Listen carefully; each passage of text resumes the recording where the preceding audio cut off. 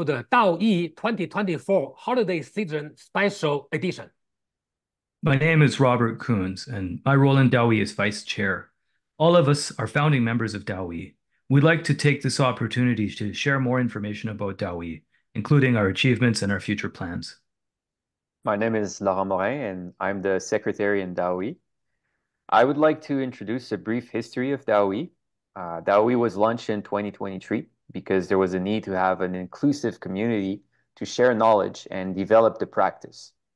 DAOI does not belong to any one of us. It belongs to the community. Even though some of us have our teaching careers, DAOI is not an organization which is meant to benefit us. It is meant to benefit the community.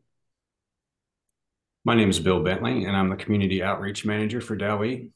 Our mission is to promote and elevate Taoist and other traditional knowledge, including but not limited to martial arts, Shudao, and traditional Chinese medicine.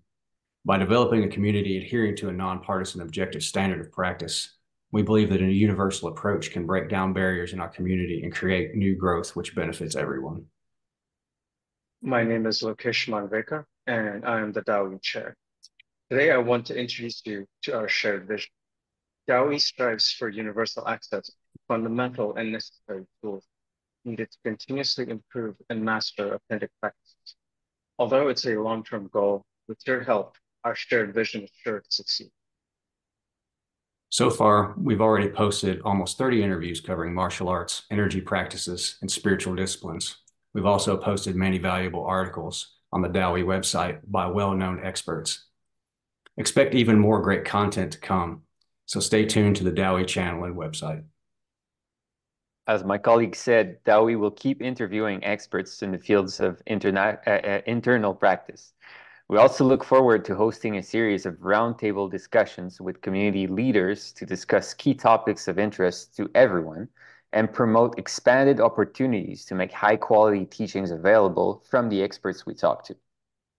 We're also looking for new experts to be featured in our interviews. So if you want to recommend your teacher, a friend, or even yourself to appear on our channel, please contact us at info@daoi.org. We're looking forward to working with you. Let's work together to make DAOI become a community to serve you better.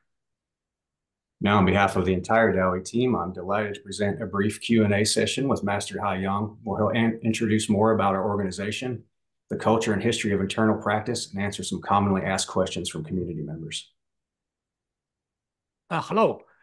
Tonight is a discussion. It's not a formal interview. I would like to share this with you, with our audience, so that you will know that how we discuss questions, how do we share information, share knowledge among the team, among each other. That's how we work normally, in order to let you know that how the question will be answered, discussed among our DAOI members internally. So please feel free to ask any question. And like I said, I'm not good in front of the camera, but I try my best to answer the question as clear as I can. This is exciting. So I'd like to get the ball rolling by asking, how did DAOI come together? Because we were all here a couple of years ago with an idea, and it's been a long time to get to where we are now. So can you help give us a brief introduction about the vision that made this happen and how we got where we are now? I think, first of all of us share the same concepts, same intention that we should create an organization or team or group to work on certain projects that will benefit every one of us, which is beyond, like I live in Montreal, beyond Montreal, this area.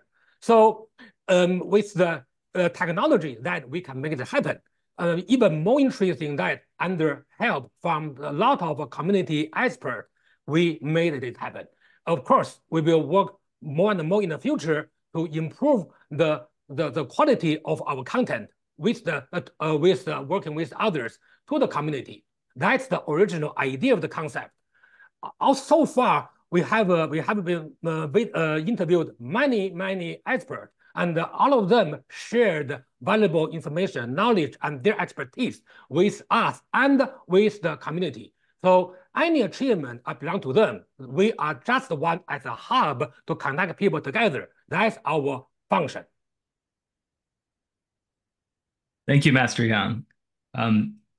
So we'll open up the floor in just a second to everybody else, but I do have one more question, which is New Year 2024 is coming very soon. Happy New Year, everybody. And I want to ask, what is DAOI going to be doing in the new year? We don't have to say too much, but let's give the audience a little bit of a taste of some of the ideas that we have to come. We have a few interesting plans, but one come to the mind when you ask this question is that a couple of weeks ago during our weekly meeting, we discussed the possibility to organize some roundtable discussion. We will invite some community experts to share their information, to focus on certain topics, and in an openly friendly manner. We will try to reach this step, and I believe many experts will help us to make this work in the future. So that's the number one.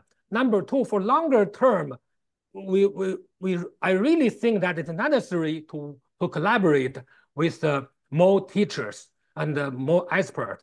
Then we choose some commonly agreed practice, then use them as commonly applied principle to guide our principle. I believe all the style have their own advantages. However, we have certain aspects that we commonly agree upon each other. And those principles should be shared with the community. And that will be a longer term plan, but we will start to build this project from now on, let's say after New Year. So we have to connect more experts, more community members to make it happen. I think that it will be an interesting, exciting project that will benefit many people in the future. I might have a question also. We're talking about expanding the community. Is there any plans on the long term to have translations in different languages? I think it's very necessary. Right now, we mainly focus on the English language, but later on, we have to find some people help us to work to overcome the challenges caused by the linguistic barriers that, for example, among the non-English language, even Mandarin or Cantonese Chinese, then to English, or maybe other language like French or the major languages. We need someone to help us to make it happen. And so far, of course, in Canada, our official language are English and French, and my official language is Chinese, but personally. But even just make the three languages available, it is challenging. We know that with I think in the future, with the help of the technology, and it may become much easier, but never as good as the people, this kind of experts, this kind of translation. So we will find a solution to overcome this first, technically. Then we move on to make this happen. I think that's I strongly believe that technology will help us, at least in the writing format, will be possible. Great, so thank you. Language, we should work on this. Thank you for asking the question, and let's find a solution. I have a quick question. Do you think that at any point in the near future that you are going to give us an interview yourself? Of course, I would love to do so. But the thing is, like we said in the beginning, DAOI is for the community. And like I said, I have a YouTube channel. I have a lot of material on the YouTube already, and many people know about my work, my videos. And if I take a lot of time to talk about myself, it seems like derailed from the objective of this our is the principle of our DAOI as organization. So when time ready, please, I hope someone, maybe you will give me an interview, and I would love to share more information, deeper information about myself, about what I believe with the community members. Thank you. That'd be great. Thank you. Well, it's good we have you cornered today, so we can sort of pepper you with questions, right? Yeah, please. I'd like to expand this out a little bit, because one of the things that might be fascinating for our audience to know more about is the situation of internal arts and Xiudao practice in China. So I'd like to ask you, given your experience, what you think the I know it's going to be a little bit of a general question, but what you think the general trend in internal martial arts practice has been in China over the last few years, and how that will reflect the quality or understanding of practice here? It's a big question. Let's simplify this first, like myself, through the answer. In China, from the last 5 to 10 years this time, there's a lot of a new generation of teachers started teaching based on their understanding. Like myself is considered kind of an older generation already. So the material become different. The way of teaching become different. The way how to communicate with others are different. I'm considered kind of old-fashioned teaching already right now. So I'm very happy to see the diversity and we say the inclusiveness of different style in teaching. About the quality, it's very hard to judge, but I would like to say that more and more that the traditional concept and the practice has been diluted with the modernized teaching method. Because a lot of the younger generations cannot differentiate between the teaching style or teaching approach and the content of teaching.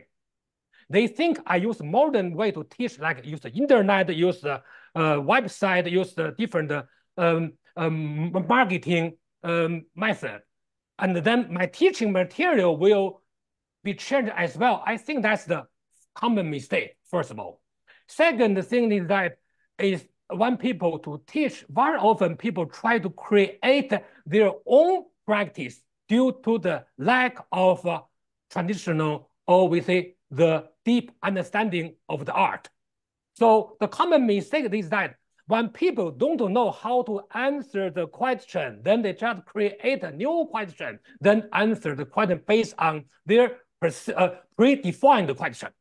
So which is the way to dilute the, or we say the original, authentic, traditional, the right practice. That is kind of unexpected, is unfortunate. I don't use the word trend because trend will happen in the future, right? I say the phenomenon. And I believe with time, the community, this kind of issue will be corrected by themselves. That's the second point. Third thing is that I really want to see a higher level of collaboration inside of just a social gathering. Very often in China now, people, we talk about the teachers, no matter online, offline, they seem to respect each other in the social manner, in the kind of social setting. But in reality, we need a deep level of communication, collaboration, or just the sharing or exchanging of knowledge, instead of just say, each one is great on the surface, then behind each other, they criticize each other, So that's another issue is happening. I believe because it's caused by the lack of trust. So I hope DAOI will build the bridge among different teachers, among different styles, among different countries, among different cultures, among different generations. Then if we can get this done, that will be the day we will say that DAOI really plays a function or is a role in the development of the style in the future. So I hope this kind of summarize this kind of a statement answer the question. Again, it's very hard to answer, right? Because I don't want to be people say, hey, he is always criticize others. No, not at all. Because I know what the problem is. I talk about the question. I hope we find a solution to solve the problem. Pointing the finger is the first step. Pointing the finger is the first step because we know what it is. Then we're looking for a solution to improve the situation by solving the problem is hopefully. Then if we get this done, that will be our achievement in the future for the community, with community, and by the community. Thank you. Thank you. If I may, I have another one for you. I've seen a lot of people who follow DAOI who are either living in remote locations or simply in a city where there's not many practitioners around them with whom they can practice. Do you have any general advice for people who have a hard time finding a partner to train in martial arts on how to learn and how to develop their practice? Oh, there's a many way to do so. First of all, when we talk about the practice, there's many layers, many content. Layer talk about the relationship among each other, but if you break down those content, they will have a single exercise and then routine, application, partner practice, weapons, there's many things. So if there's without no partner, they can focus on the power training, flexibility training, and martial energy training, all practice theory, then of course, sooner or later, they will find some training partners and then set up regular schedule to work on this. I need like 2% practice is essential to practice application. Without this step, no matter how much you practice, you won't reach the same level or same benefit. But in order to do so, self-practice or preparation or prerequisite and is important as well. So I think the people should make effort to find the training partner. And right now, I don't think a lot of remote place in the world, right? There's no people live there like a hermit, right? If that hermit, they choose to stay by themselves, then they don't need to practice application. I strongly believe any martial art should be practiced in the society with other people. Staying in a mountain and isolated by himself without communicating with anyone, he will never be able to reach good level. People will never be able to fly because without having a wings. So having a training partner is like having a pair of wings to help us fly. That's the essential step. People should make effort to solve this problem. It's nothing to do to replace this in reality. I have to say this. It may not be a good answer, but it's how I feel this. And I've never seen anyone just by practicing by themselves, they reach a great level. Very hard, very difficult. Thank you. Alrighty. Well, so I guess I'll jump back in. Something I've always been interested in is how the culture developed over time, which is sort of pursuant to my last question. One of the interesting things about you is that you were living in Tianjin, but the Tianjin-Beijing area, during a very important time in the development of the internal martial arts and in the development of Qigong and Taoist Shoudao. A lot of things happened in the 1980s and 90s. Mm. And I'm wondering, my personal interest is in the internal martial arts and Shoudao, but especially Shoudao practice. And I'm wondering, one of the things that is very confusing for us in the Taoism community in the West is to understand what's the differentiation. There are many people who practice meditation who are totally secular people and have no relationship with the Taoist religion. But there's also many Taoist religious people that practice. And in China, I always feel like they communicated together. But sometimes in the Western countries, we separate them into two groups. And I'm wondering, in your experience, during that period when the temples reopened and people started to talk about these things publicly, what was the experience of secular people and religious people together in Taoism at that time? It's a really, really good question. I only can answer this question based on my observation experience. I only can say that I cannot say on behalf of other people because upon the same phenomenon, different people have a different perception. I only say based on my understanding and the people I know, I know a lot of people will share the same agreement, the same understanding. In China, there's never been a problem between religious group and the secular or with a non-religious group in terms of practice. We share the practice together. You are free or entitled to believe whatever you want, and in or with not religious belief. But for the practice, they share the same technique. Also, people go to the temple, like in Taoism, we say Taoism temple, okay? I know a lot of people in the temple. And many of them do not practice any internal, we say Neidan, internal elixir, internal, we say this kind of alchemy or internal at all. They just practice religious practice. It's not that you practice Taoism religion, then you have the meditation. No, you just they have the certain ritual to follow at the religion Taoism. And but however, when people practice the Taoism meditation or Shoudao, they have to practice focus on the technique without or without understanding Taoism as a religion. In the West, I have seen some, I don't want to use the word issue, I just use phenomena, that religious people will claim that without understanding Taoism as a religion, you cannot achieve Tao. But that kind of claim, people who have the claim even cannot define what Tao is. Second, if you practice that, if someone practice like myself, we practice Taoism, internal alchemy, internal energy. I respect people practice Taoism religion, but I do not have to pray to Lao Tzu or to Sanqing in order to experience energy flow in the body.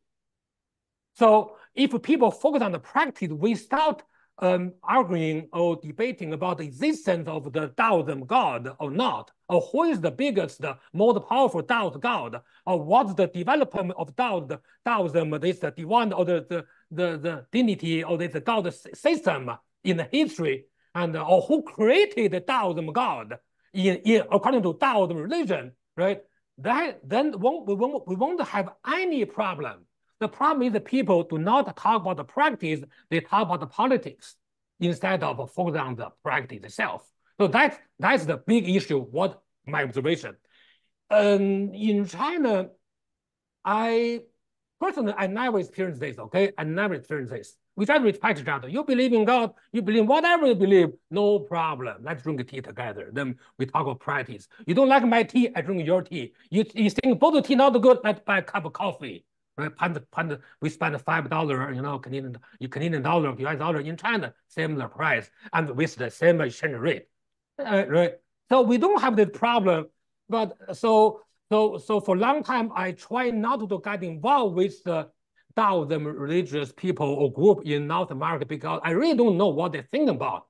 Why, if I see their photo, their image, their video, they try like ordinary people like myself, but wear some fancy Taoism uniform. This is how I see this. So I hope in the future, no one will argue about this with me. If they argue with me, I just say thank you very much. I learned something with you. Thank you. I will say this. Thank you. Thank you. You just mentioned that you would drink tea with basically anyone. Is there any teas in 2023 that you haven't tried so far that you hope to try this year? I don't know. I don't know how many type of tea I have drink. I have a huge collection of tea. I have 200 pounds of tea, maybe 100 type of in my house. But recently, I enjoyed the coffee. Not recently, for the last few years, I enjoyed the coffee. Like yesterday, I just ordered a new espresso machine and made in Italy. So it will arrive here maybe after New Year. So I enjoy coffee a lot recently. So I like coffee and the tea. I try to study how to preach the one. I failed because I couldn't. I don't want to become alcoholic. I cannot. I lack of self-control, so I stopped. But recently, I'm developing strong interest to appreciate the coffee. The machine will come to my home. Right now, I spend hours every day to watch a YouTube video about how to manage this machine, how to operate this machine, how to manage the timing, how to grind the coffee beans, and also interesting. So in the future, let's talk about the coffee and the tea together. So this is the coffee study thing made me think of something. I think a really fascinating thing that I've learned from you over the years is that you're really passionate about studying. And I remember years ago, maybe close to 20 years ago, you said, I asked you about the Tao, and you said, I don't know what it is. In the center of my life, there's a principle. And I try to put all of my practices and all of my ideas around that principle. The principle in the center is intangible. I can't touch it, but I can at least feed into it and I can take energy from it. And so it made me think about, as I developed in my thinking, I read the very first entry of the Confucian Analects, which says to study and constantly review is a real joy. And I want to touch on that briefly. When another issue I think that people in Western countries have sometimes is that they have a strong preference for a certain kind of Chinese philosophy, let's say Zhuangzi. They have a strong preference for the free, comfortable, open feeling that they get from people like Zhuangzi. But sometimes they don't like Confucius so much because they view it as very rules-oriented. But it seems like you put a lot of effort into manifesting a lot of things that that school of thought was promoting, such as learning and trying to be, do upright behavior and really focus on the core essentials in life and in practice. And I'm wondering if you can introduce us a little bit to your understanding of, let's say, the Confucian philosophy next to the Taoist philosophy, and how we can make those things reconciled together when sometimes we see a big difference between them. That's a very deep question, actually. Briefly speaking, or simply speaking, I love Confucianism because it really helped people, help myself at least, help us to reach a certain level that reflects the self-cultivation, which is a spiritual level. Taoism practice, like Zhuangzi or Lao Tzu, those kind of sages, this work, they focus more on the technique.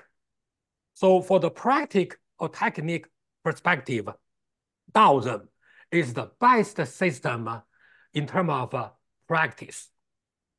When you read the Taoism ancient document, it's just like a training manual, okay? How to focus, how to practice at which certain level, what will happen. And like a training manual, it's well developed. I learned, I do not want to say all of the major school, but I can say most of the school. I studied the Bible, even Quran, and Taoism, Buddhism, Confucianism, and I love most of ism. Maybe in the future, I will study teaism or coffeeism, but I love this. But about the personal self-cultivation in terms of spirituality or self-discipline, Confucianism will really give people the great benefit in terms of understanding ourselves. Without understanding ourselves, how can we say we understand the society, the universe, or other people? Even many people say, well, it's difficult to understand ourselves, but understand others even more challenging. By following the Confucius concept, we can move toward this step a little bit further. Also, interesting concept of Confucianism is not Confucius himself from the third and the fourth generation of the Confucius school. Because in Confucius school, there are 4 generations: Confucius, Mencius, and Zhuzi, Zhuxi, and then Wang Yangming, which is in the Ming Dynasty. So for each 100 years, there's the important thinkers would contribute great ideas to the school of thought. The Zhuxi, from the third one and the fourth, they really emphasize on the self-cultivation or zhengqi, or righteous energy, which is a strong spiritual belief, strong spiritual support, strong spiritual system that to motivate ourselves, to support ourselves, to keep going, especially when we are facing a challenging time in our life, in the society. So this is why I really believe that Confucianism really, especially the later Neo-Confucianism, really can motivate ourselves to go further. No matter Confucianism or Taoism, just based on when you ask me question, I thought about something. It's the famous quote, okay? 道以教人. The Tao will help someone, will teach someone. However, 以人载道, the Tao should be carried by people. So there's no separation between Tao or principle or energy with our individual, So we are the ones should be able to harmonize with the Tao or with the principle. At the same time, we should be the one to express that, to demonstrate this through our own belief, behavior, attitude, our hard working. So these 2 tendencies is perfect express the relationship between ourselves and the study or the practice. So any great concept, system, no matter confucianism, Taoism, should be studied and practiced by ourselves and without differentiating and what the concept belong to which school. Even if I think in the end of the day, all the great system merge as one. So that's just like in the ancient China, from the early Ming Dynasty, even late Song Dynasty, the 三教合一 or 三家合一, 3 school merge as one, or 3 thought, 3 concept integrated as one, including Confucianism, 儒教, Shi or Buddhism, Dao or Taoism as one. That concept really benefit the later generations even today. So myself, I do not limit myself to any specific isms. I just absorb, digest, apply any good nutrients, just like I said, the tea, coffee, and other milkshakes to benefit ourselves. I hope that answered your question. Yes, thank you very much. So, guys, if anybody else has a couple more questions, then feel free to go ahead. And then after that, maybe we'll start to slowly wrap it up. All right. Well, let's have a last question, then I'll propose it. So we know approximately what DAOI is gonna do in the new year. We're gonna have round tables. We're gonna try to cooperate more with experts. We're gonna look into the language thing. But what are you guys up to for New Year's? What's the plan, guys? Okay, let me answer that question first. Okay, my plan is that to check myself to see what I have done right during the 2023, and then to make some brief plan. Like myself, I do not make a long-term plan. Especially right now, right?